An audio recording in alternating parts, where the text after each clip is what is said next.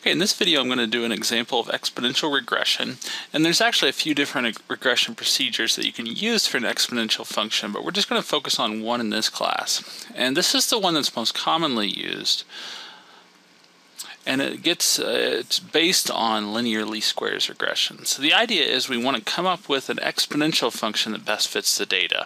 And I haven't put any story problem around this. I haven't put any real life situation. But an exponential function, remember, as we go out to the left, it has a horizontal asymptote at the x-axis. And as we go out to the right, it grows without bound. So we want, whoops, I want to be in green. Let me switch colors here. We want a function that looks something like this, that fits the data well.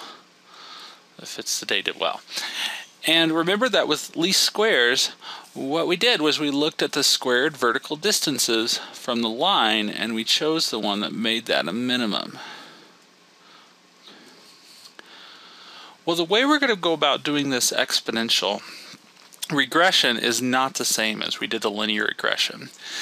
Remember that when we did the linear least squares regression, what we're assuming is that if you fix an x value, say 4 here, the y values are normally distributed about whatever y values on this line with a standard deviation that's the same across all x values. And there's a couple of reasons that doesn't make sense.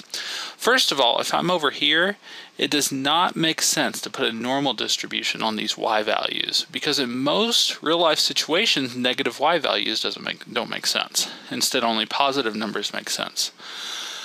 Also, it tends to be that for bigger x values, your range gets larger. Okay, for example, if we're trying to predict population, if our model predicted 2,000 and the population was actually 2,500, then that was a pretty good prediction, but not real close. Okay, if on the other hand our model predicted 2 million and the population actually ends up being 2,500,000, that is extremely close.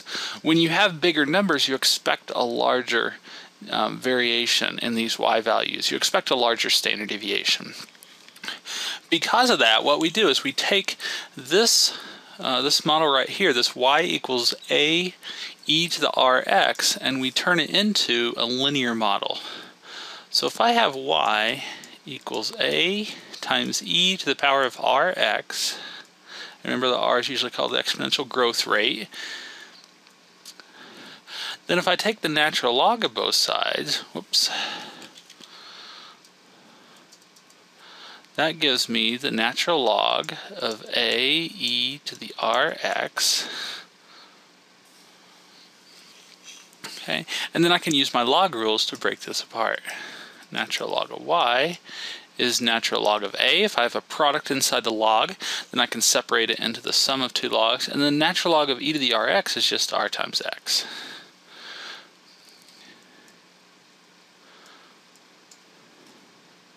Now we have a linear function. Okay, our slope is r and our y-intercept is natural log of a. So what we're going to do is we're going to take the natural log of the y values and then we're going to perform linear regression. Okay, so instead of using the 0.11, I'm going to use the 0.1 natural log of 1. Instead of using the 0.32, I'm going to use the 0.3 natural log of 2. Instead of using the 0.42, I'll use the 0.4 natural log of 2, etc.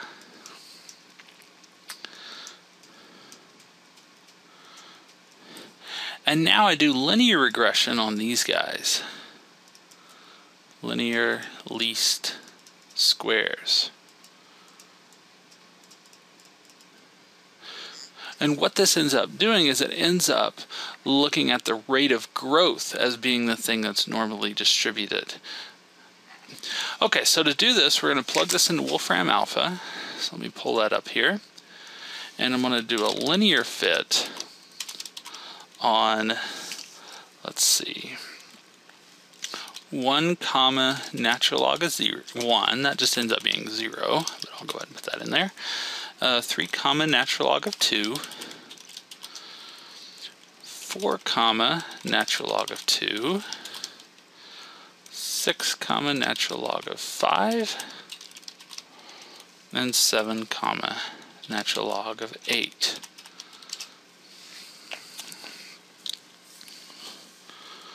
And doing that linear least squares best fit gives me 0.339869 times x minus 0.412416.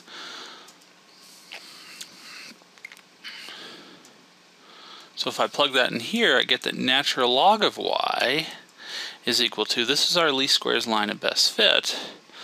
We had 0.339869x minus 0.412416.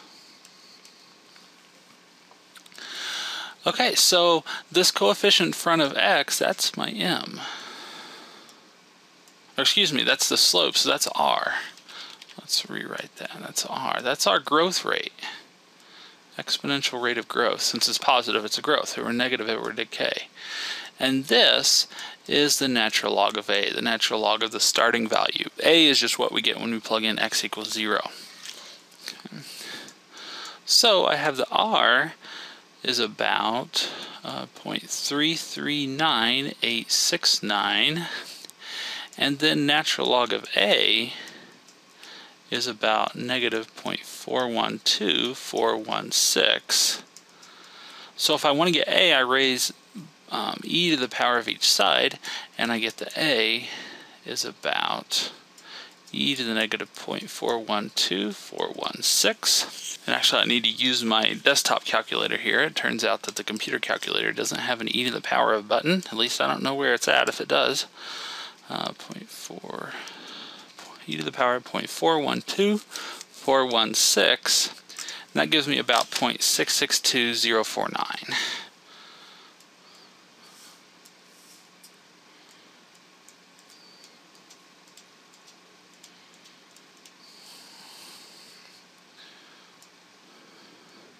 So our model here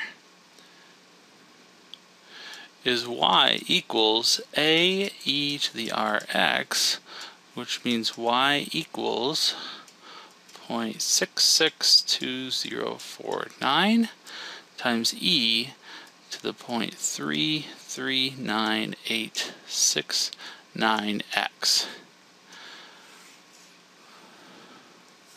Now there's not a standard name for this procedure.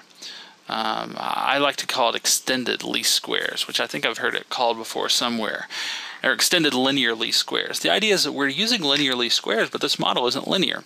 So we do a transformation to the model. In this case, we do the natural log of both sides so that it is linear, and then we apply linear least squares regression to that result to get our regression function.